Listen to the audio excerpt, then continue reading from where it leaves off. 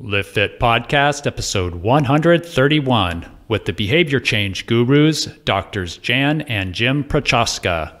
So often people come to coaches that have tried numbers of times to change one or more important behaviors, and they can end up being demoralized. And that's one of the major reasons why people are in pre-contemplation.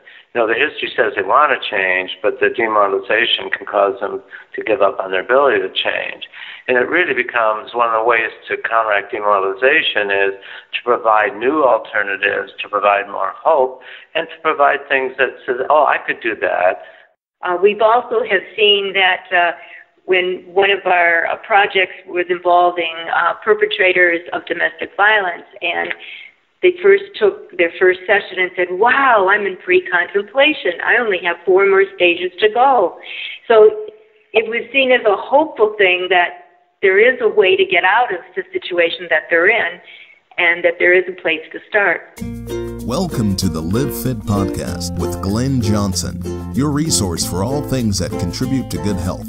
You will hear expert advice and interviews with leading authorities on fitness, food, fat loss, mindset, and the mind-body connection. You will find show notes, articles, and health programs at livefitpodcast.com.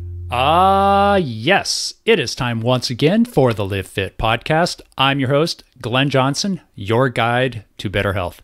Thank you, everybody, for listening. I am so excited because today's guests are the behavior change gurus, Dr. James Prochaska and his wife, Janice Prochaska.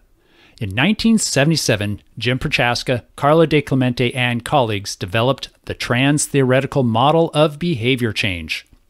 This was based on analysis and use of different theories of psychotherapy. And since that time, Jim has written 3 books and countless articles on the subject of behavior change. The Transtheoretical model of behavior change, also known as simply the stages of change, has been the foundational model for coaches, trainers, counselors, and the like to help people change damaging behaviors into healthy behaviors.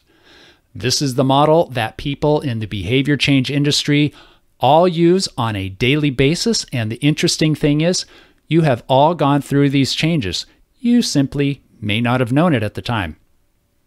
You may have heard before of the stages of change I'm referring to. By pre-contemplation, this means you're not ready. Contemplation, you're getting ready. Preparation, you are ready. Action, you are currently taking action. Maintenance, this is monitoring that stage, make sure you're staying the course. And termination, this is when it's done, it's set. You have that new behavior, it's not a problem. You're probably not going to relapse. If you're not a behavior change professional, why would you care about any of this? Well, because most people have at least one behavior they would like to change. And in this episode, the Prochaskas are going to share how you can use this behavior to live your life healthy, fit, and free. Good morning. I have Dr. Jan and Dr. Jim Prochaska on the line, and we are going to talk about the Transtheoretical model, or the stages of change, and their latest book, Changing to Thrive. How are you two doing this morning? Doing well, thanks. Yes, thank you.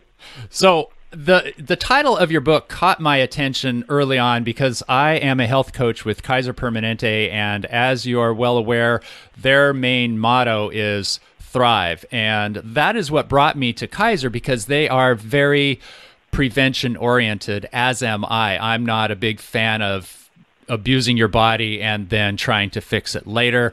I think it's far easier and better and healthier to prevent situations and illnesses and diseases, etc., from happening before they ever do. It's that whole ounce of prevention equals a pound of cure thing. So tell me, where did you get the title for this book? And we'll talk about more details later, but where did that come from? Where did your idea for this book come from? Well, two sources. One was our classic book, Changing for Good, a takeoff on that. That's 20 years old. It's a classic used by a lot of coaches and the public. And so it's not a sequel, but it really is an update on all the breakthroughs that have happened in the last 20 years. The other source is a large project that we did with 4,000 people using health coaches on the telephone as our best practice. And our goal was to change a couple of major risk behaviors. We did that. Our coaches even changed some things we didn't treat. But what was particularly rewarding was that the majority of the 4,000 people we were working with were suffering or struggling, and only a minority were thriving. And that's very unusual in the United States, where almost always the majority of the population is thriving. Well, the good news was we reduced the negative behaviors, and we helped with our coaches to be able to change to a minority thriving to a clear majority thriving. And so that's the kind of message that we want to share with coaches and with the public, because too many people are suffering or struggling these days, and we can help them to be thriving. It sounds like you're saying that this stuff works. Lots of evidence, yes. Now, so the audience can know what this stuff is, and I told a few people that I was talking to you, and the ones that were not in my field, they looked at me and said, who's that? Never heard of them, or never heard of it, meaning the stages of change.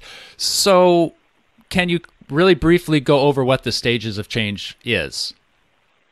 Yes, it's a model of changing one's behaviors. It's often called the stages of change, and what it does is it assesses what stage people are in, and then we take and match the kind of help that we provide to the individual's stage. And we've changed the paradigm where historically behavior change equals taking action, but that excludes the vast majority of people with high-risk behaviors. And our model becomes wherever you're at, we can work with that. And so first stage, pre-contemplation, historically seen as unmotivated, resistant, non-compliant, but we know that they want to change, but they're not intending to take action in the near future. Then we go to contemplation. Here they have progressed a stage. Their pros or benefits of changing have increased substantially, but they're characterized by having deep doubt whether it's worth it or not. And, when you have doubt about it, the rule of thumb tends to be don't act. So we help them with different strategies to move to preparation. Here they're ready to take immediate action. These are the folks that still too often are the only ones that are served by coaching and other kind of programs. And then we help them to progress and be prepared for taking action, because that's the most demanding time where people have to work the hardest to keep from relapsing. After about 6 months, they progress into maintenance. Here they don't have to work as hard, but they do have to be prepared to deal with times of distress, where they're at their emotional and psychological weakest. Our ideal goal is to have people get determination, where they have zero temptation to go back to smoking, for example, total confidence that they will continue to exercise regularly, and they're home free. They don't have to work as hard. So that's a quick summary. I've known about the stages of change ever since I became a personal trainer 20 years ago, and I would use it to explain to my clients how things progress so they could better understand it. And my conception of how it can be used with the general person is to kind of ease their mind that these difficulties they're going through in changing their behavior and how there's some backsliding and, moving back and forth and holding steady is natural and normal. And it's a process that you have to go through, like this, the stages of grief, etc. Would you say that's a fair use of it, or do you have a better recommendation? I think it's really helpful to a client to understand that there is a process that they could go through, and to also look at where they're at right at this moment and what you as a helper could do to get them to the next stage, and what they as an individual could do to help themselves get to the next stage so that you can work together. We've also have seen that when one of our projects was involving perpetrators of domestic violence, and they first took their first session and said, wow, I'm in pre-contemplation. I only have 4 more stages to go. So it was seen as a hopeful thing that there is a way to get out of the situation that they're in, and that there is a place to start. But in terms of what you were saying, Glenn, in terms of so often people come to coaches that have tried numbers of times to change one or more important behaviors, and they can end up being demoralized. And that's one of the major reasons why people are in pre-contemplation. The history says they want to change, but the demoralization can cause them to give up on their ability to change. And it really becomes one of the ways to counteract demoralization is to provide new alternatives, to provide more hope, and to provide things that says, oh, I could do that, rather than pressuring them to take immediate action where they know they would fail.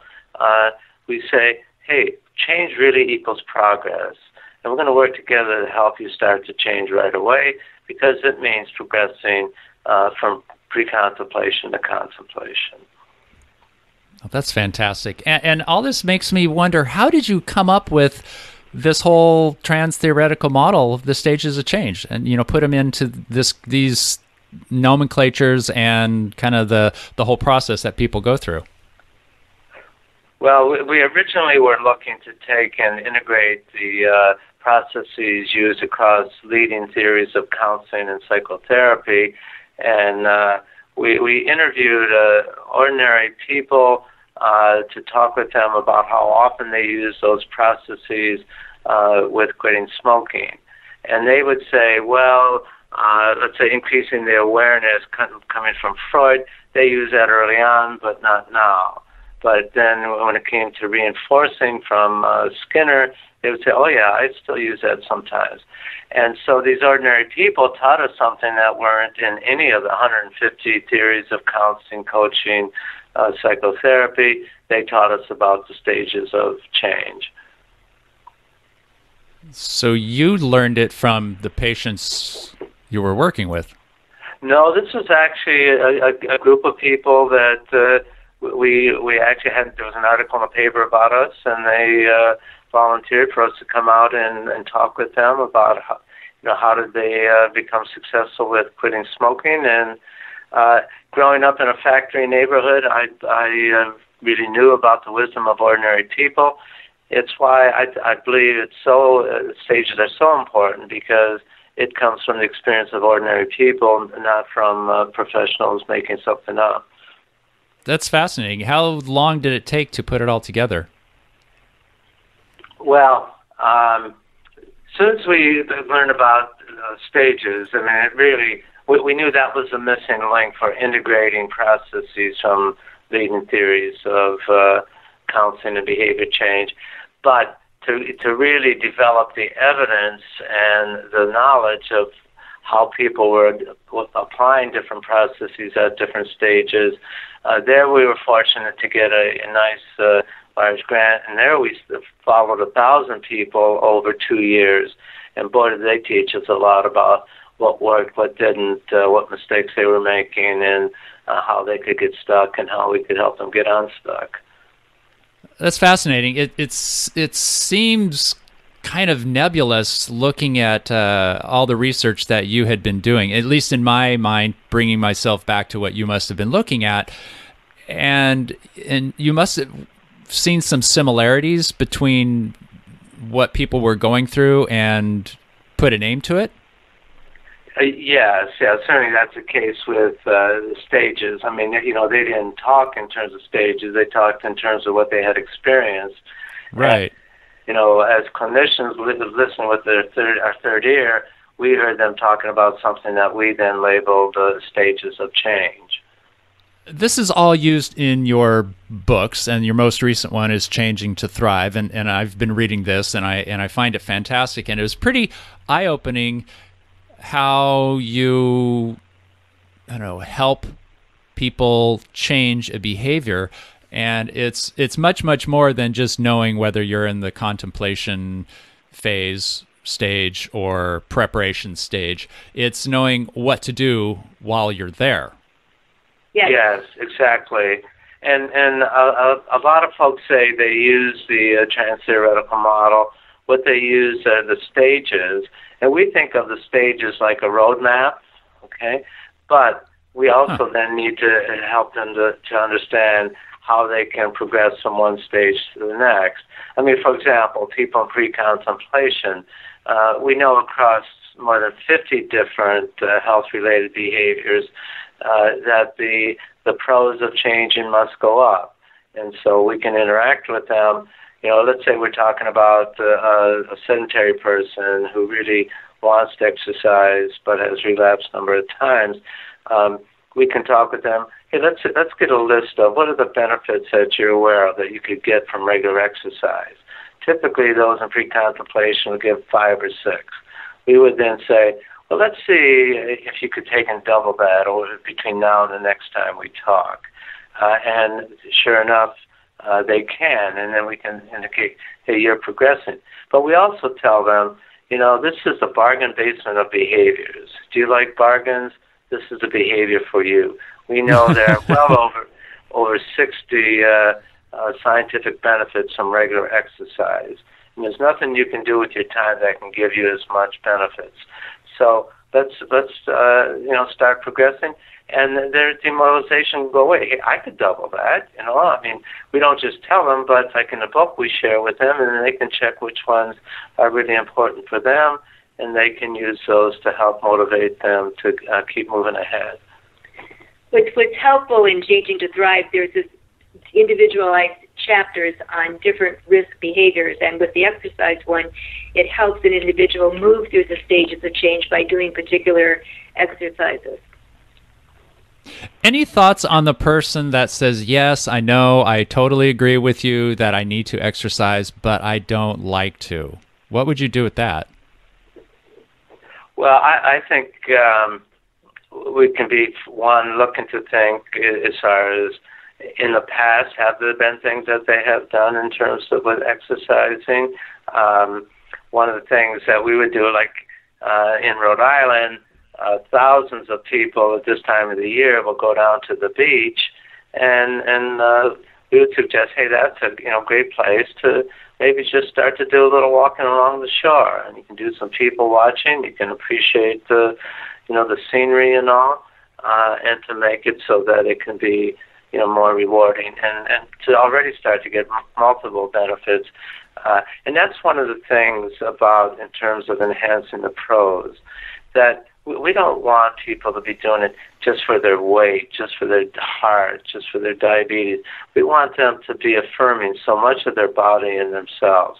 So we'll say that, let's make a list, This week I'm walking for my heart. Next week I'm walking for my weight. The following week I'm walking for my moods.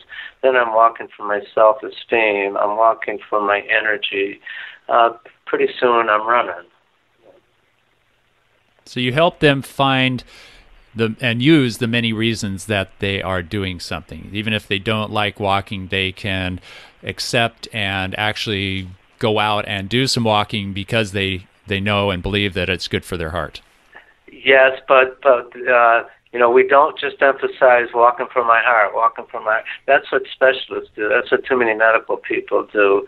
Again, they may not like walking, but they are likely to like not being so stressed, not being depressed, having more energy, feeling better about myself, others feeling better about me, and so we're helping them to find things they do like to do, and walking can be a way to accomplish those things. Now, I was reading in your pre-contemplation section in your book, Changing to Thrive, and you say that there's the 3 Ds of what I guess keeps people from moving forward, and that's don't know how, demoralized, and defending. My question is, why did you stick that in the pre-contemplation phase where somebody's not yet thinking about making these changes and not part of contemplation? Okay. I think the title sometimes can be misinterpreted. Pre-contemplation doesn't mean they're not thinking about it. It means that they're not intending to. We know people, here's an example. 80% of smokers are not ready to quit, but 80% want to quit. And so we know that they can be demoralized because they have tried. But then what do you attribute your failure to? If you attribute it to, I don't have enough willpower, well, that's going to demoralize you, because what are you going to do about your willpower? Well, I don't have the right kind of personality. So we need to make it clear, particularly for coaches, that pre-contemplation means I'm not intending to take action in the immediate future. It's often misunderstood to mean I don't want to, or I'm not thinking about it. It sounds a lot like ambivalence. Well, ambivalence is really what's characteristic of contemplation. There, the pros and cons are absolutely tied, and that was true in a study of 48 different behaviors and 125 studies. The pros and cons are absolutely tied. You want a measure of deep ambivalence, there it is. And in contemplation, the rule is, when in doubt, don't act. And so that deep doubt leads to delay. Someday I'll do it, but I'm going to put it off for now. If I was a smoker and I was happy smoking, I liked smoking, and I have of course heard that it's bad for my health, yet I'm not seeing any signs of that yet, would that be in any stage? So that's not pre-contemplation. That's more pre-contemplation? No, people can be in pre-contemplation who are enjoying their behavior or getting benefits from the behavior. They wouldn't be doing it if they weren't getting some benefits from it. Right. But if they have the awareness in terms of the kind of impact that smoking can be having, and really having, right now, but they also really don't have adequate awareness at all of the multiple benefits of quitting smoking that come from that. So, but that can also be part of the defensiveness. And one of the things that sensitive coach has to be aware of, you have somebody who is in pre-contemplation, they're expecting that the coach is going to try to push them to action. And so that can set their defenses off. And one of those defenses can be denial that there's, really incredibly high risk from smoking. There's just nothing that compares to that. And it can be affecting people's functioning right now, in terms of their energy and all. But one of the things is, we understand where they're at. We say, let's talk about and understand, have you tried in the past? Vast majority have. That says they want to. So right now I might be enjoying it, but my history says I want to, and we can help them to want to even more. Tell us about the principles of progress. Well, we've already been talking about a couple of those. The first principle would be in terms of with people in pre-contemplation to increase their awareness, their appreciation of the benefits of changing, and then they can draw on those as increasing motivation over time. Once they get into contemplation with the pros and... Well, let me just step back. Other principles in pre-contemplation. One is, since they don't know how, we want to increase their awareness of how you break out of a stage of like pre-contemplation and what you can do. And one of the things is learning more about the model. And so there are different principles at different stages. I mean, here's an example of 30 seconds mass media campaign in Los Angeles. Today it would have been like a $100 million campaign. I was a consultant on that. Here's 30-second spot. Man, clearly in grief, saying, I always worried that my smoking would cause an early death. I always feared that my smoking would cause lung cancer, but I never imagined it would happen to my wife. And then on the screen, 50,000 deaths a year due to passive smoking. So here you have social marketers using our model, 30 seconds, and the evidence, and it was targeted towards people in pre-contemplation. 3 processes: increase in awareness, 50,000 deaths, dramatic relief, raising emotion, and then being able to reduce it, like fear, like worry, and then what we call environmental reevaluation. How my changing can affect others and benefit others. So, coaches, we have a lot more time, but mass media people showed that this impacted on people in pre-contemplation in Southern California.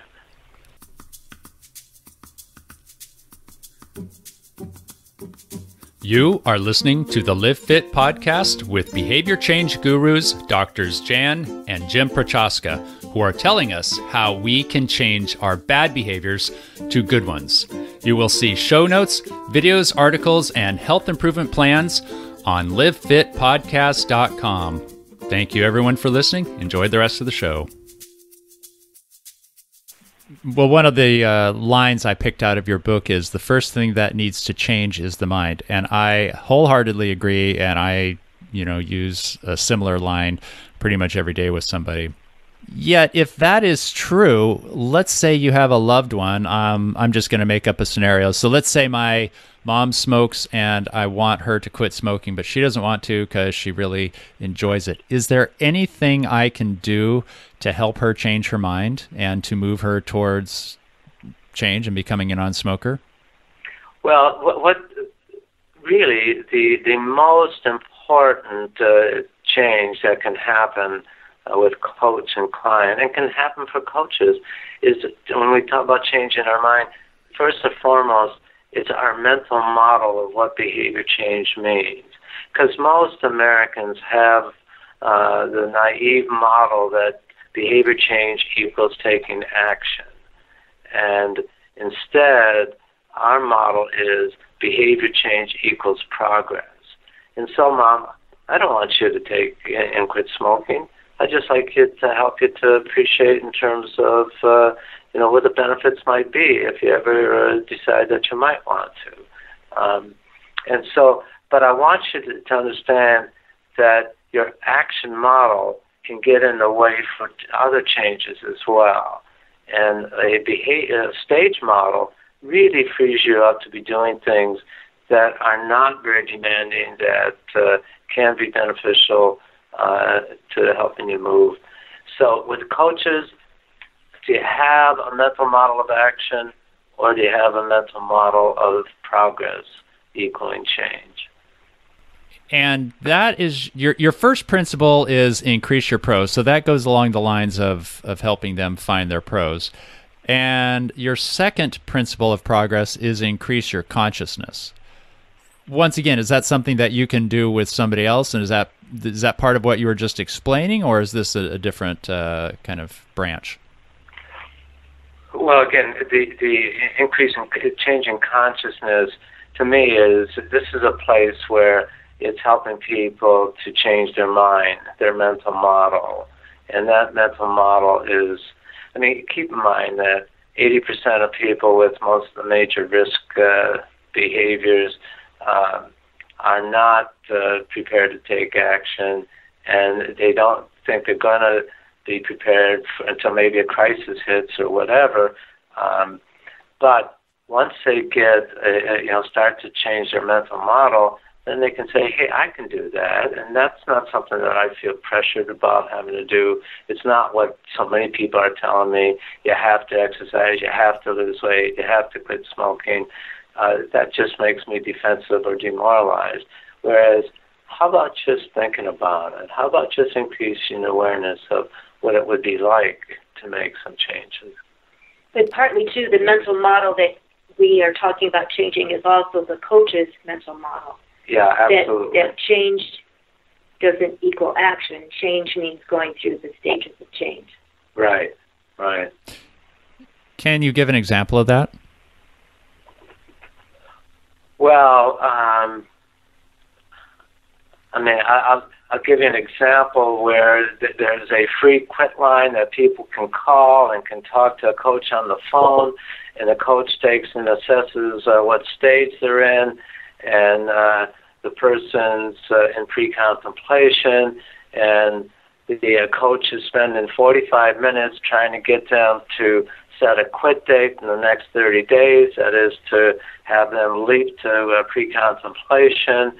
And at the end of the 45 minutes, the person's not prepared to do that, and the coach says, well, call me back when you're ready.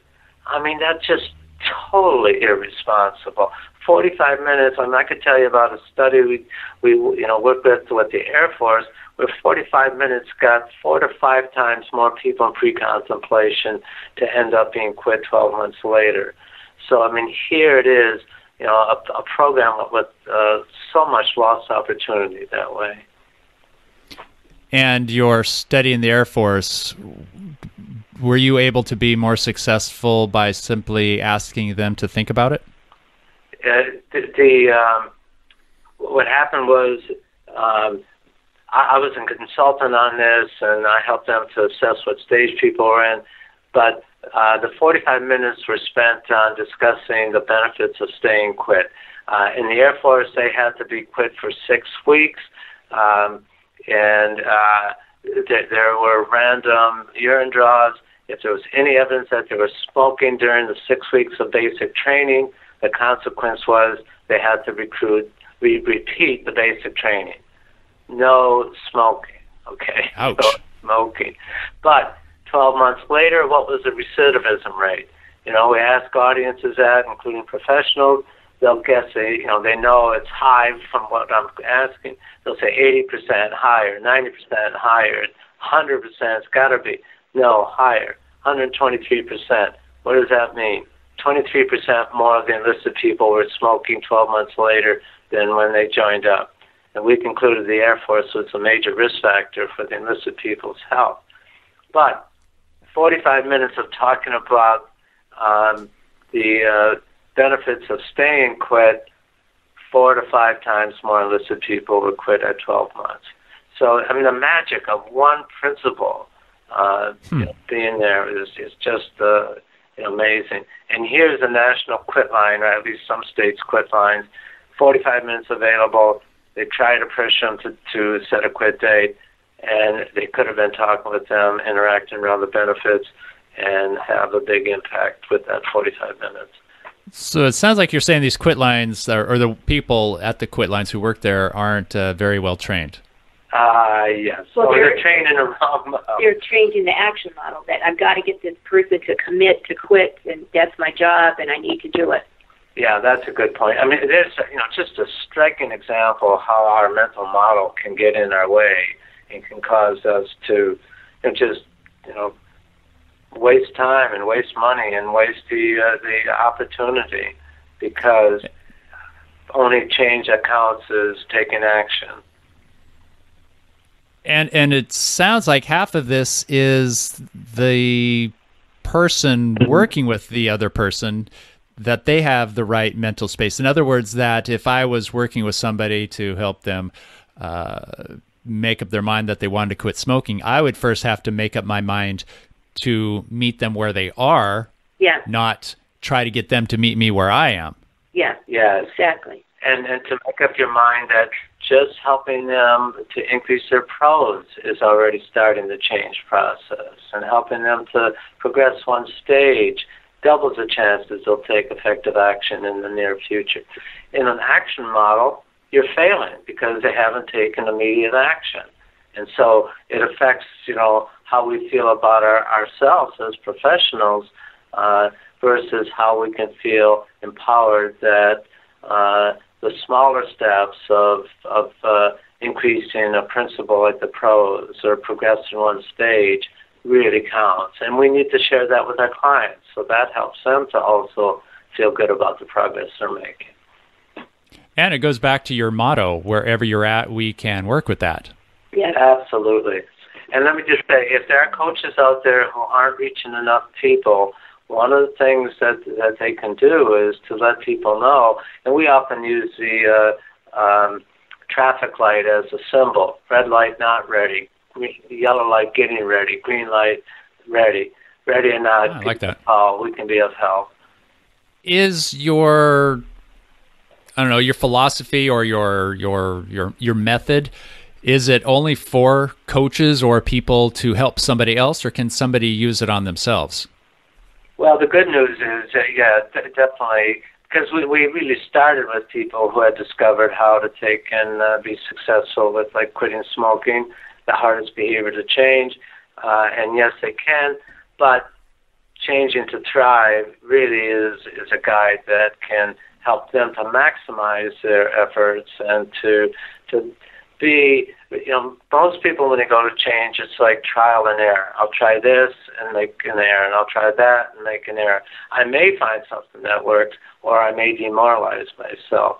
Guided learning, we have known since I was a student, that guided learning way outperforms trial and error.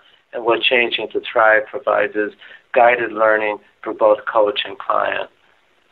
We've been using smoking as an example, and I do work with people who want to quit smoking, but probably my biggest bread and butter is people who want to lose weight.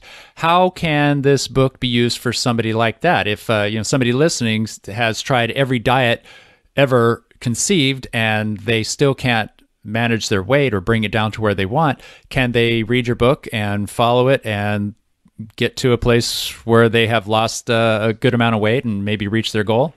Yes, and I'm glad you've raised that, Glenn, because millions of Americans have tried to lose weight too many times in too many ways, and they really get demoralized about it. And partly one of the things that our book does when we talk about weight is to help them to understand, what do they attribute their failure to?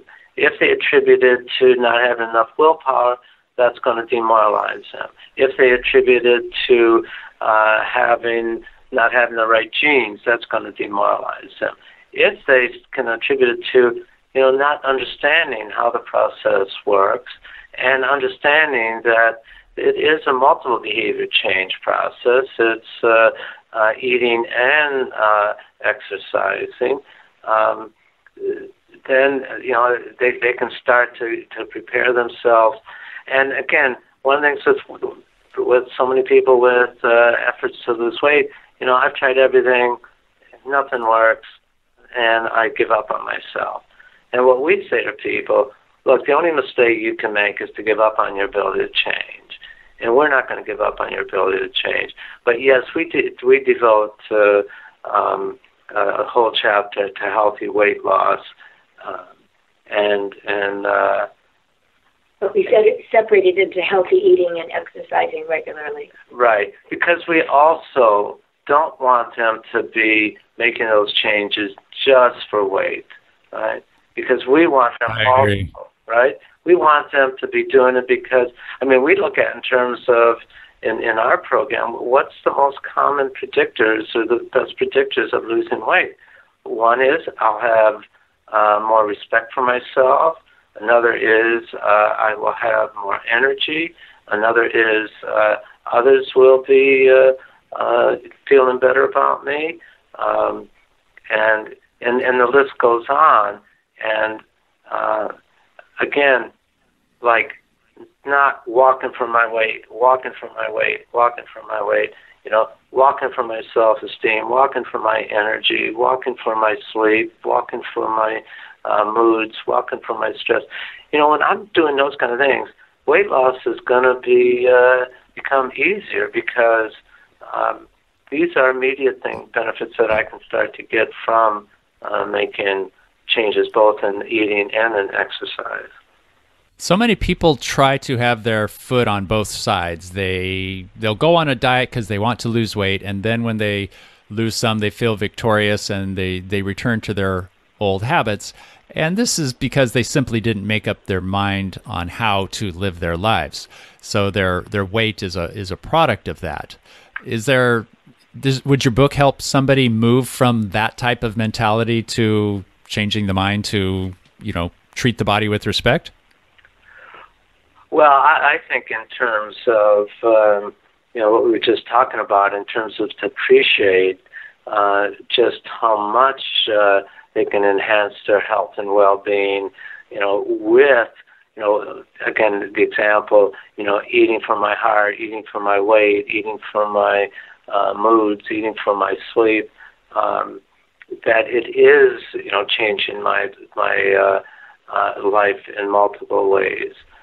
I'm going to have your principles of progress on my show notes page. There's 12 of these principles, and I don't want to go through each one of them here with you right now, but I will have them listed, and of course they're in your book. So I highly recommend people read your book. But can you give us an overview of the principles of progress so we can get an idea of what this actually is besides what the name implies? Well, we have talked about some of those. In the early stages, we talk about the principles and processes being more cognitive and affective. That is, more thinking and feeling. In the later stages, it's more overt kinds of behaviors, like substituting healthy food for an unhealthy one, substituting, walking as a way to reduce stress to flopping on the couch and watching TV. So there are emphasis more on thinking and feeling in the early stages. And part of it, what is good about that is that those are easier to do. And those are things that you're not likely to feel like you're going to fail at. And those are things that you can build on over time. So when you go to take action, you're much more prepared for it, and you have much more motivation because you're affirming so much of your body, your mind, yourself, and your relationships. And as Jim was saying, in the later stages of preparation action, you're going to do things that are more behavioral, like the substitution, like setting up your environment so it's easier to do the new, healthier behavior, like having gym shoes in your car or at work so that you could put them on and take a walk. Also getting people to help you do the healthier behavior by getting buddies that would share some of the exercise with you, for example, or go out and have a healthy lunch as an alternative. Yeah, just as an example, Jan and I had to take off of our shopping list potato chips and ice cream, and because it's like alcoholic. If I got alcohol in the house, I'm going to be much more tempted to turn to that when I'm feeling distressed. If I've got potato chips and ice cream in the house, I'm much more likely to turn to that for comfort. Absolutely. Yeah. It sounds like what you're saying is what I call skill power, putting things in place to be successful. Carrying your gym shoes in your car is a great example of skill power rather than the willpower of driving home from work to get your gym clothes and then leave and go back to the gym. That takes an incredible amount of strength and willpower to not just stay at home and flop on the couch. So I love where you're going with this. And I have just one more question. So many people tell me that they have this notion, they heard, somebody told them, whatever, that it takes X number of days for a behavior change. 21 is the most common. I don't know where this came from. I think you even said the same thing in your book. Where did this come from? But tell me, how long does it take for behavior change to be complete? Well, complete is one thing, but yes, 21 days is what's been used, and we think it comes from our research on New Year's resolutions, where 50% of people have relapsed within 21 days. And the media, I think, misinterpret that to mean that everybody else is home free. Well, the relapse continues well after 21 days. It really doesn't level off until about 6 months. And so that's why we say to folks, you need to think of action as like the equivalent of life-saving surgery. If you're going through life-saving surgery, but you tell others that you're going to need more support, that you're not going to be at your best, that you're not going to be able to, not going to function as well. But after 6 months, then you really are not having to make nearly as much efforts. And when you move into maintenance after 6 months, then what you have to be prepared for are times of distress. Because we know that average Americans, when we get distressed, we smoke more cigarettes, drink more alcohol, eat more junk food, flop on the couch more. And so what's my plan for distress? Because it's going to happen. That we don't have control over. And so when we get distressed, if we've got that plan, we can turn to healthy alternatives. Then we're much more on our way to being really free from the efforts are much, much less and only occur when there are times of distress. I just want to add, I really like your concept of the skill power to offset willpower. That's really clever. Yeah, I like that too. Oh, thank you. Thank you. Well, Jan and Jim Prochaska, I really appreciate you taking the time to be on my show. This is fascinating. I love your book. I think anybody who helps people change and who may have a behavior they want to change should read this book. I found it very, well, what do I say, readable. And you mentioned that you grew up with blue collar workers and the regular folks that run this country that we see every day. And I think this book definitely is written for any level of reading. You don't have to be a scientist or a psychologist to understand what's the principles and use these principles of this book. Well, listen, appreciate very much the opportunity to share with your audience, and appreciate what you're sharing with the audience about our book. And if you choose, we could have a follow-up sometime in terms of, our goal is typically to help people progress one stage. And if there are folks who still have an action model, if we help them progress to start thinking about a stage mental model, this time has been a success for them as well. That's terrific. How can people get a hold of you? Oh, I was saying that you can share our email, my email, that's fine. Yeah. Okay. Do you have a website that people can learn more about you and your book? Do. And www.jprochaska.com. All right, jprochaska.com. I am going to have that on my show notes page with a lot of other information. And who's the J in this J Prochaska? All four of the Prochaskas. Janice, James, Jason, and Jody.